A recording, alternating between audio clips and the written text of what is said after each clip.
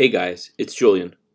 I want to show you how to import drawings that have already been scanned into Harmony and how you can use them in the same way and import them in the same way that you do any normal file.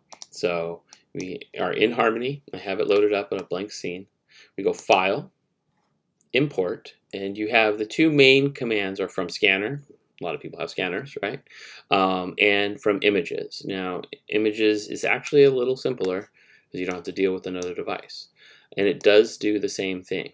What you do is you go things. So say you have like I have these files, these master files that have been scanned and registered. This is the Norman take. And we go boom, select all those. We just hit OK, create layer, create nail based on file names. That'll separate them out. Add to existing layer. I like this one as the default. Create layers. And then we have a couple different import options. See, so we have the first one is keep as bitmap. This may be you're importing a background image, right?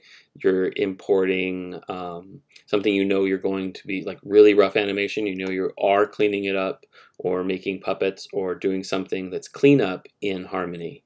You could use the original bitmaps. If you want it to slightly scale, have the file size of the bitmap not be so big, then use the Toon Boom bitmap drawing. Typically, for almost everything, for file sizes and everything and scalability, you want to convert to Toon Boom vector drawing. Now we have two features on this, two types of vectorization. You can custom your own one, but the basic defaults are good. There's gray and black and white. Black and white is exactly what it says. It will look for absolute black and absolute white. Anything that's close, it will make absolute black. It won't make it gray.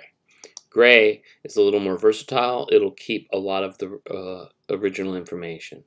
If you want to check that, it's much easier in this part of the import stage. Right here, this little pencil drawing, you click that, and you open up the vectorization parameters window. And so here, I'm going to put that over here. You can scale it up here in the center. You can press spacebar and move it, and when you click, it'll move.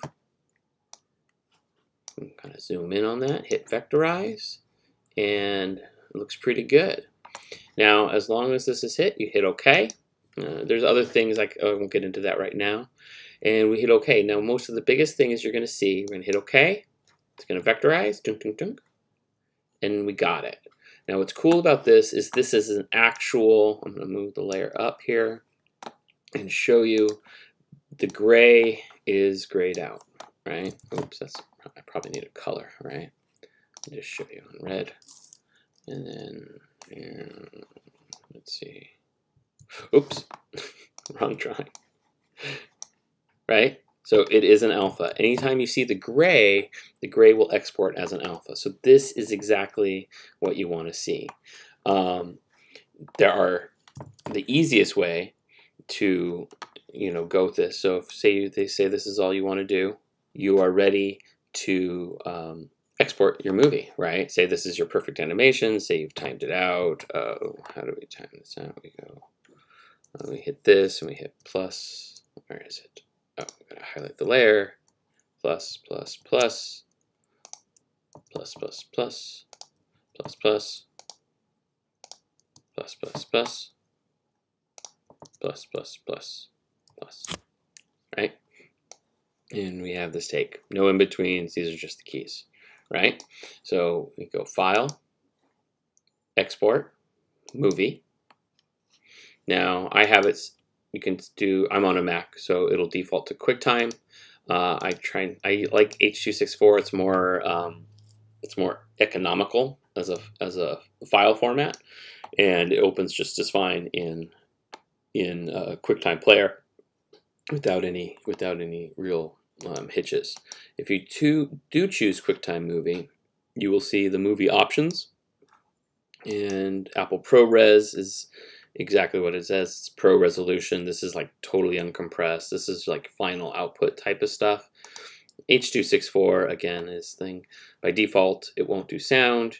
You can tell it to do alpha channel. I believe that has to be ProRes. Yeah, see, the ProRes will export alphas. So this would be how you would export something into After Effects, but I'll get into that at another time, I'm sure. So I'm just going to hit cancel on that. I'm going to do H.264 because I like that. I'm going to hit browse. You got to tell it where to browse it. I'm going to put it into the Norman Take Movie. I'm going to call it Norman Take One. Keys, I don't know. And then hit save. Boom, Norman Take One keys. You go all. Remember, let's see, I'm looking at this right now, and it's not 60 frames. It's not 30 frames. It's 20 frames. So I'm going to change that to 20. And then I'm going to hit OK. And boom, you see that? Made a movie. Now we're going to go here and click that. And oh my God, it didn't make a movie. It's black. Actually, it is there. What it did is when you export like this, when you export like this without anything behind it, the gray is considered an alpha, and alphas play as a black background on most players by default. You would see it if you imported it into After Effects, but I'll save that for another time. So how to fix that is actually very easy. The best way to do it, quickest way, is you insert a color card. So right here in the layers window, you go click the plus, color card. This is how you know you have a color card up. Now we go File, Export, Movie. Normally take one. Same movie. Just kept the same information. We hit OK. We do want to overwrite that. I don't like having multiples unless they're different. Go back to the Finder now, and now we have Norman Take One move. There we go. We're good to go. Why is it called the movie?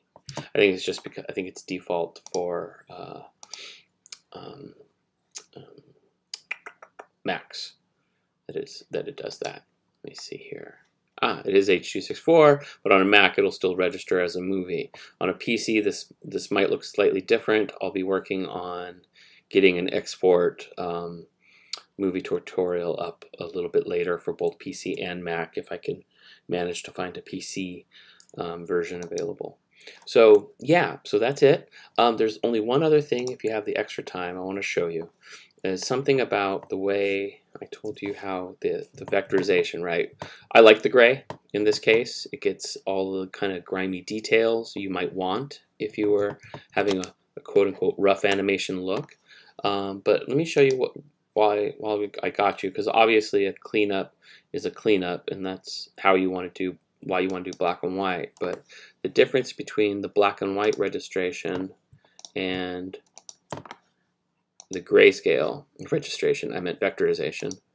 Convert to vectorization, we hit OK, boom, it does it. We're good. It takes it to the bottom for some reason. And so we got, so this does still look good in black and white mode. It doesn't look that bad. It sharpens it up pretty good, but sometimes you might want to have the difference. So I just want to show you the differences. In this case, it's really up to you guys what you want to do with this. Some drawings that are rough aren't cleaned up enough. See, it's both layers behind it. That's pretty cool. See, so this is an alpha. The top layer is an alpha, and because they're off time, that's pretty cool actually. Because they're off time, you can see the differences. So just keep that in mind when you're vectorizing, but it will automatically, as long as you have this convert to Toon Boom vector drawing, which should be default. If you have either one of these two, the white will not drop and automatically become an alpha. All right, so I hope this helps. Have a great day.